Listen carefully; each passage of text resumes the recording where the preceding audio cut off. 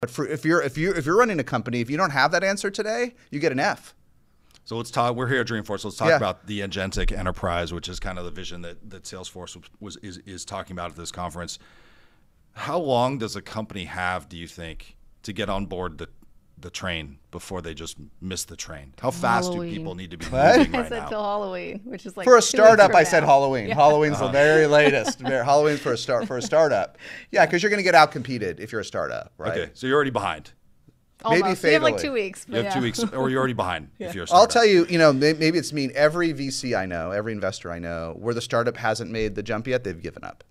Now they've lost hope. Okay, tell me more about that. They've all lost hope.